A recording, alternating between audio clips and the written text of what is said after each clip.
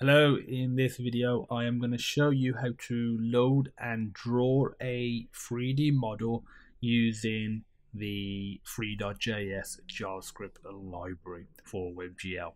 Okay, so first of all, there's a couple of things that we need to add to our project folder, and what we need to do, I've already got a model right here, so I'm using a obj file. I'm gonna show you where to get the code for literally any type of model format, so you'll be all good to go. You can structure it however you want. I've just put in a folder called model. But what you need to do is, if we go to the Three.js website, spelled it wrong, go to download, though, download the latest master copy. Obviously try and keep it consistent with the one that you're using, whatever version that is. I'll cancel it because I've already got it downloaded.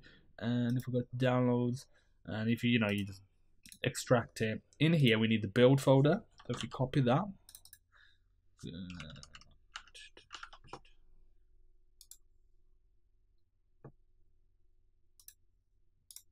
open up a new Finder window.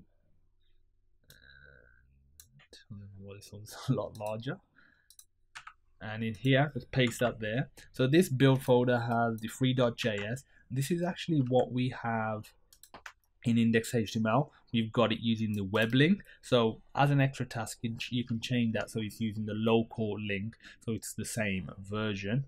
And next, what you need to do is go to examples, grab the JSM folder. So this is JavaScript modules. It's got a bunch of different stuff. You won't use all of it for just model loading, but it'll require different little parts of it.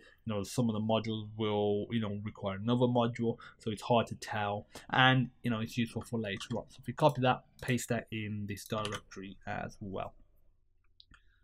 Okay, so we're all good to go from that perspective. Make sure you got a model. The next thing I want to do is actually show you how to know the code, because it varies bit depending on the model type. I'm using OBJ. I've already got the code in front of me, which I'll be showing you, but it can vary. So the best way to do this is, again, just Google Three.js, and you want to go to the GitHub link this time. And actually, we can do it from here because we've got this. So you want to go to this master directory. You can either go on the GitHub link or here. Go to examples, and I'll do it out here because it's just easy to view the code. Go to examples. If you scroll down to WebGL underscore loader. So these are the 3D model loaders. As you can see, there's a bunch of different ones. You got Collada, you got Asimp, you got Three.js, and the OBJ one is right here. And OBJ underscore MTL means with material as well, which is the one I'll be showing you. So you just open that up, and it's all in one file, all in one HTML file. But what we're mainly interested in is the JavaScript, and you can grab that, and I'll recommend putting that in, getting it working, and then just removing the bits that you don't need or modifying them for your situation. But that's basically what you want to do. I've already got the code, and it's slightly different, but overall it is the same, and I'll be running through the code right now. So this is just that default cube from this JavaScript code. If you don't have that, highly recommend that you go and check out the setting up Three.js video. So first of all, we need a few import lines. So import, we need to import DDS loader, and this is used to load in textures.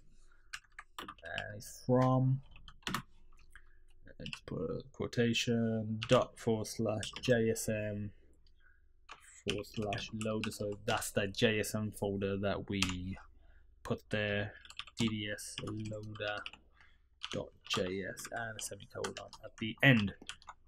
So we need two more of these lines, and the next one is going to be Mtl Loader, so the material loader. So again, this is specific for OBJ files, also known as wavefront, but I've shown you how to get the code if you're doing something like Collada or Asimp or Three.js or FBX models or anything like that. But if you do have any issues finding it, just let me know.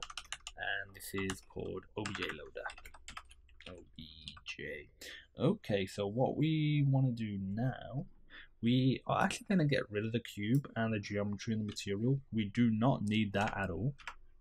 And after setting the camera position, we need a few variables. So we'll say var object. This is what we're going to load, and it'll be stored in here. Texture, so obviously the texture is going to be applied. Object loaded equals true. So this will track if the object has been loaded or not. And the reason we're going to do that is I will show you very soon. So we can get rid of this. And so what we want to do now is I'm gonna put in a few empty lines so it's easy for me to scroll up and down. We need two functions. Function on progress, and it's gonna take an XHR. This is gonna be empty, but this function will be called if it was successfully loaded the model. And then we're going to have another one called function on error, and if there's an error, this will be called, so you can handle it accordingly. Next, what we need is var manager equals new free dot loading manager. Like I said, I just want to reiterate, make sure you check out the code on that GitHub page and the examples for that exact specific object type that you are using, but the process overall will be very, very similar. And now what we're going to do is manager.add handler, and this is just specifying how you want to load the textures. So this is again something that you will get off that example page. This is going to be //.dds $, and again this is from that page. It's not something I've made up. DDS loader, like so. There we go. Okay, so what we're going to do now is add a light, otherwise we won't be able to see our model. New var light equals new free.hemisphere light. And again, feel free to customize the light however you want, but this is the one I've tested and looks good for this. Okay, next what we need to do is just set a light position. So light.position.set 0, 15 y-axis and 0 on the z-axis. Again, feel free to experiment with this and do it based on the way your scene requires it. And we just need to add it to the scene. We only need to add it once, like so. Okay, so now what we're gonna do is actually load the model. Before we do that, we need to load the material, and from that we will load the model. So new Mtl Loader, and let me manager, which is what we created up here. And actually, can you just give me a second? I want to make sure. Yeah, I was just making sure that you can see the cursor. And now I was doing another video where I removed the cursor. Just making sure. So set path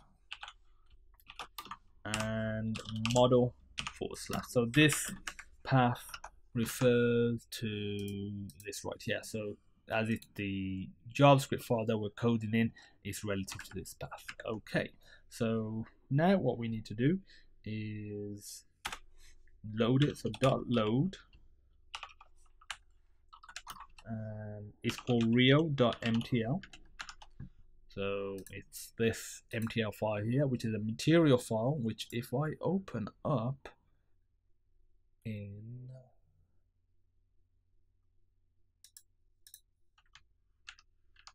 yes, I'll open it up in here.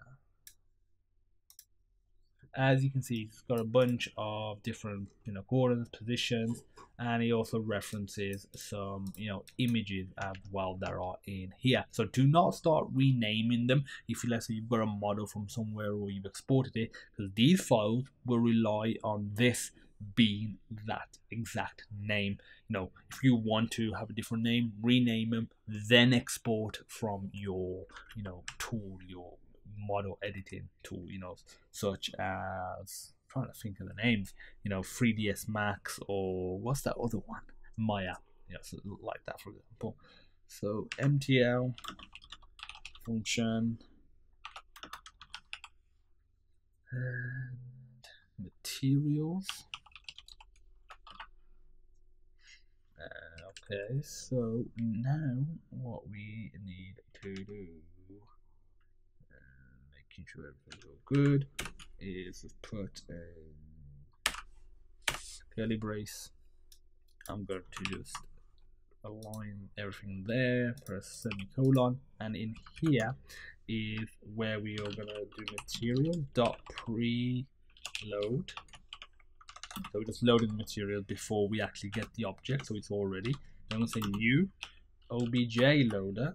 So now we're actually going to load the model dot set materials, and this is what we've already loaded, so we don't need to handle loading the materials again. Dot set path, and this could be a different path to the materials, but for us it's the exact same. Model / and then we do dot load, and in here we are just specifying the name of the model, which is rio.obj function obj. So this is what has been loaded, or will be loaded, and it's semicolon here as well.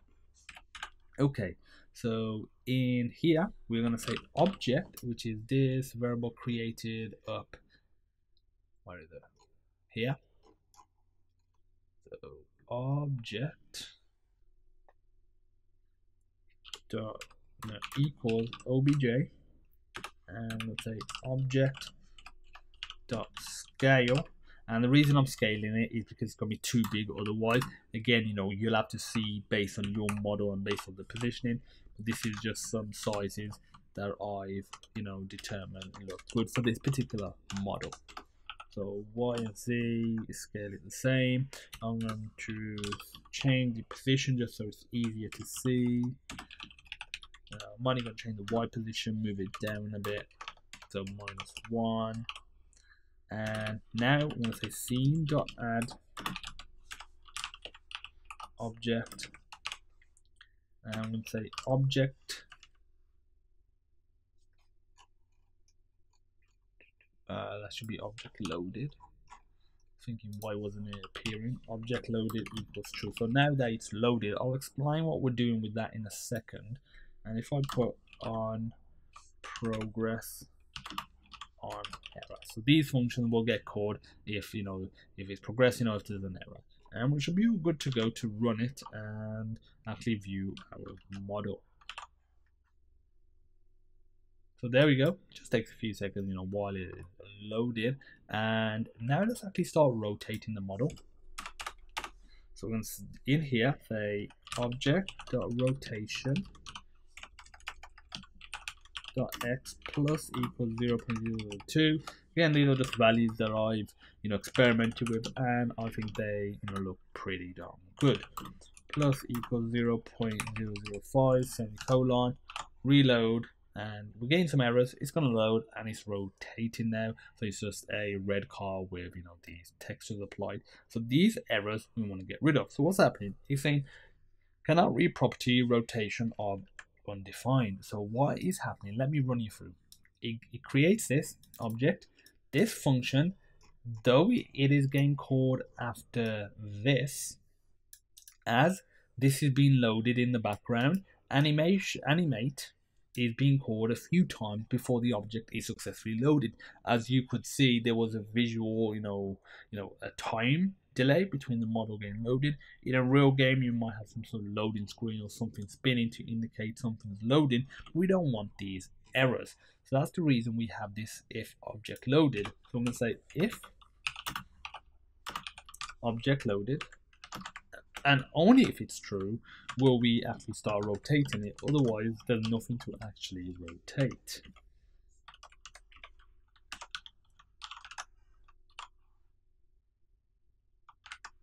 Okay, so we're still getting an error.